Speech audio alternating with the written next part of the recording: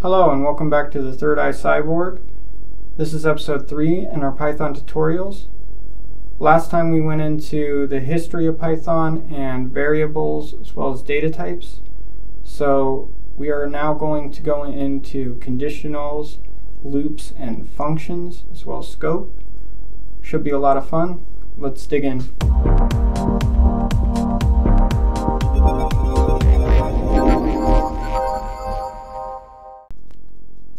Alright, so I'm going to use a reference that I used in the last video. This is a complete beginner's guide to Python. I authored this in Medium. I'll leave a link in the description if you're interested. We're going to kind of continue where we left off, and this is at conditional statements. So conditional statements are a way for Python to tell if two conditions are logically met or not. So in this example, you have 1, 2, and 3 integer values being assigned to 1, 2, and 3 variables. And you just have a little bit of a condition statement here. And you can see that you have a couple of keywords. The keywords are if, elif, and else. And you also have a couple of operators. These are called comparison operators. They're in the top of the list if you're interested of this guide. Now there's a bunch of different types of operators. What we're dealing with is comparison operators right now. And you can see there's the double equals that tells if two values are equal. There's the equal with the exclamation point, which tells if two values are not equal. There's the two reverse facing less than and greater signs, which tells if there is two values that are not equal. There is the greater sign that tells if a value is greater than another. Less than, that tells if a value is less than another. Greater than or equal, or less than or equal. And that is going to be what we go over right now. Now there's also a couple of keywords that you can use within conditions like and or. And I'll go into that a little bit as well. But let's get back to where we were. So conditional statements allow you to test the conditions of variables, functions, all sorts of things. So if 1 is greater than 2, print 1 is greater than 2. Now since these are integers, Python already knows with this comparison operator that 1 is not greater than 2. So this condition inside of this condition block, and you know it is because it's indented within the if statement, is not going to be met. So even though there is code there, since this condition is not met, what it's telling Python to do is to skip over this now if it's not met. Now the if statement right here is the only one that's required. The elif and the else are optional. If you do not have them there, what it will do is it'll just skip over the code if the condition is not met, and continue on with the rest of your code. If it is met, then it will enact the condition, and then it will continue on with the rest of your code. So depending on how you wrote your code, that can do a lot of things and what is inside of the conditional statement. Now the elif just tells you if another condition is met that is different and specific as well, just like the first condition. And what else says is if none of these conditions are met, then do this. So else statements are very, very useful for if you want a condition to be met, and if it's not met, then do something completely different than the rest of your code. You'll see a lot of that with the else statement. Now, you can also throw the keyword and with a space, and then a space after it too, with another complete condition. And that is how you can do one-liners with multiple conditions as well. So that's kind of the basics of an if statement, and you'll see more of those in our projects and you'll learn more about them. You can also nest if statements within each other. And the next thing we're going to go over is loops in Python. So the first loop we're going to go over is the for loop. The for loop allows you to iterate over a collection or a sequence. So the cool thing about for loops is it allows you to really have control of your data and what happens with your code and what happens specifically based off of different conditions within your data, because you can use conditionals within for loops and for loops within conditionals. You can nest them, and it becomes extremely wonderful. It's just an amazing tool to have in your set to be able to use both of them together. And that is where you'll find a lot of the functionality of your programming goes, so at least in the beginning stages. So you have a list in this example, 1, 2, 3, 4 integer values in a list, and you merely declare a for loop by typing in the keyword for space a variable name. Now this variable gets created upon declaration of the for loop, and this variable represents the iteration of the value that is currently cycling through the loop. So if you run this loop, if you run this code, it'll go through these loops before it enacts any other sort of code. So it will loop through every item in here. So it'll run this code as if this is the first item in the list, and then the second item, and then the third item, and then the fourth item, and then it will continue on with your list.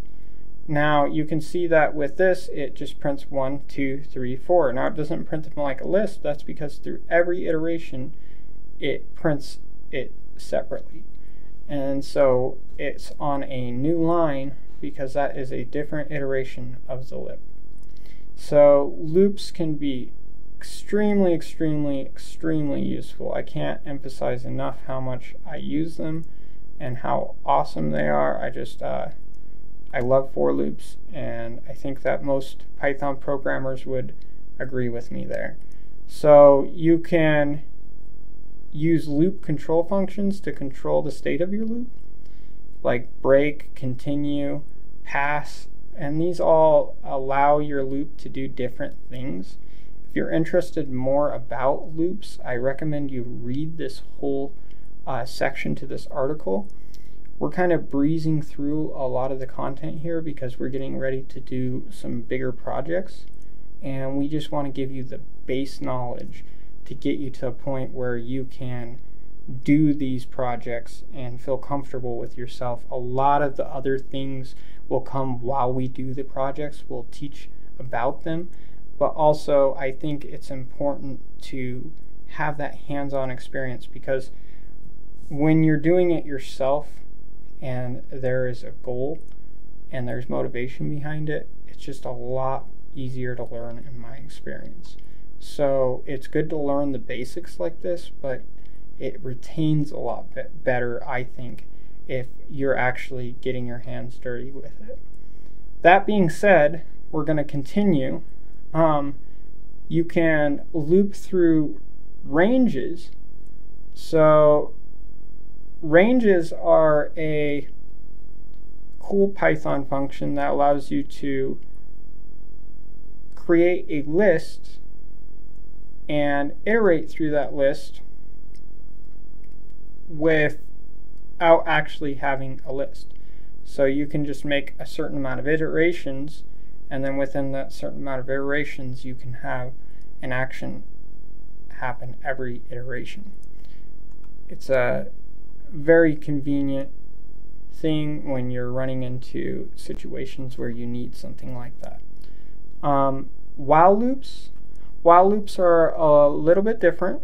So the loop just keeps on going, and if a condition is true, and then when the condition becomes false, it will stop going. Now, while loops are very important for certain things. They're not as used as the for loop, but they're important to know about and that they exist. Functions and scope in Python.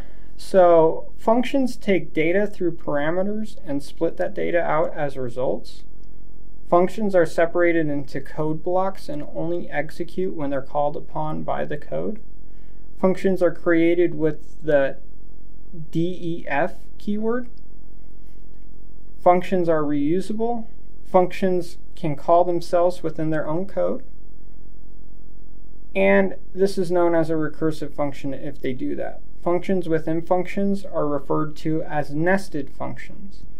So you can see this is a very basic functions. It's just saying the keyword def, which creates the function, which declares it, and then the name of the function, which in this case is called my function.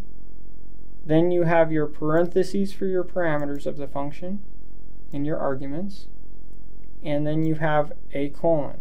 And this is kind of how you write out your different functions. And so the print statement down here is what happens within the function if it's called. So this function doesn't just run typically, now there are functions that do, but you would have to call upon it. So to call on this function, all you do is you write my function with the parentheses, and if there's any arguments that need to be met there, you can put the parameters in. But otherwise, that is how you call it, and it will do exactly what it says it will do. It'll print this out when you call it. So functions become extremely useful and make coding so much easier because you don't have to, for one, type out a bunch of code over and over again, but for two, it just kind of modulates it and makes it so that you can pick and choose what code you want to use, how you want to use it, and it kind of gets you into the first steps of thinking in an object-oriented type way, or a way that puts the different objects or the different items within your code into different categories. And I love functions, and you're going to be using them a lot. It is a core principle of any programming language, so knowing how they work is just important. So in this example right here, you're defining a bit of a different function, a bit of a more complicated function. Now this is saying that you're going to define a function called my function, and its arguments are variable 1, and then it has variable 2 as a default argument of 15. So default arguments just means that you don't need to assign a parameter to it. It is going to auto assign to 15 unless you override it when you call the function. So this function takes variable 1 and it takes variable 2 and it prints them out. Now, how do you know what variable 1 is? Well, you have to pass variable 1 into the function in order to create variable 1. So when you call the function, you pass whatever you want variable 1 to be in as a parameter, and you pass variable 2 if you want. Now, because it has a default of 15, if you don't pass it in, it'll just automatically be 15. If you go ahead and pass it in, it will be whatever, it will override to whatever you say that you want it to be. That's a really, really good way of getting your data to work within your functions. So if you want to pass data into your functions or something like that, it's a good, unique way of doing that, but it's also a good way of having a function be reusable for different purposes, but it's the same block of code doing the same type of functionality. It's just you're putting in different parameters, and those different parameters equal different results. So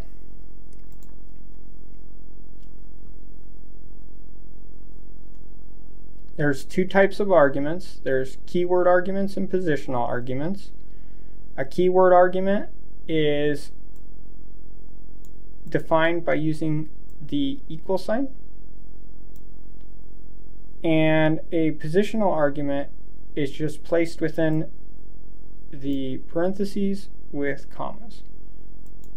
Now, if you ever want to have an unlimited amount of arguments, say you just want a function that just adds a number onto an existing set of numbers, if you pass it into there, so it would just keep adding numbers up if you keep passing it in, you can use the double asterisk KWARGS keyword, which is stands for keyword args or keyword arguments, or you can use for positional keywords the asterisk with just args.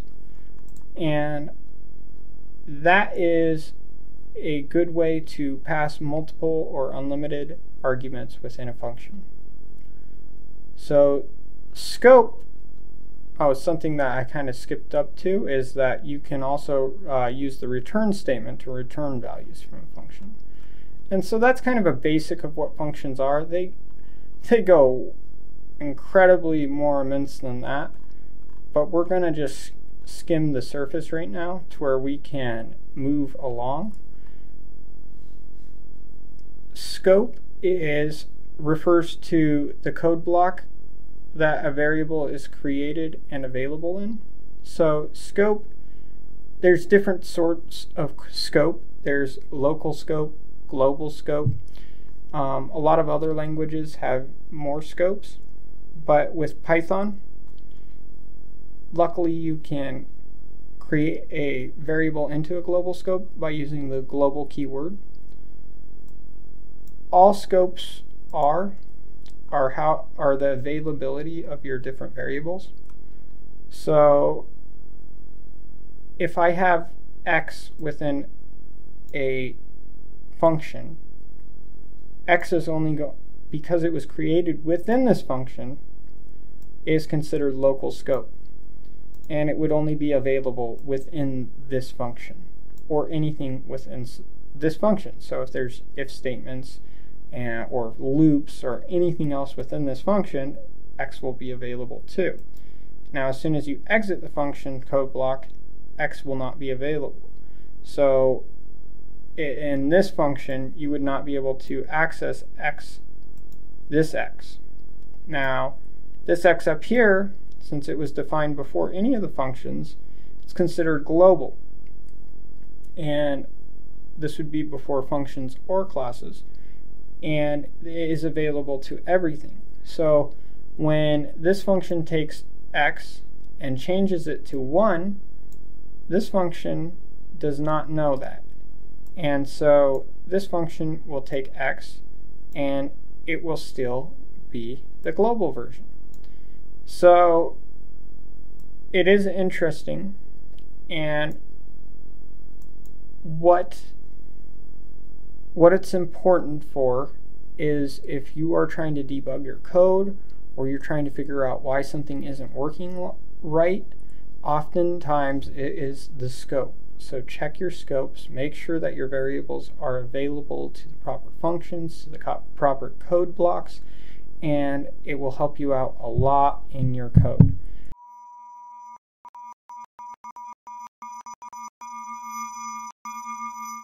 Thank you for watching. If you liked it, remember to subscribe to my channel and throw me a thumbs up. I also write Medium articles and do Anchor podcasts, so I'll throw links in the descriptions for that.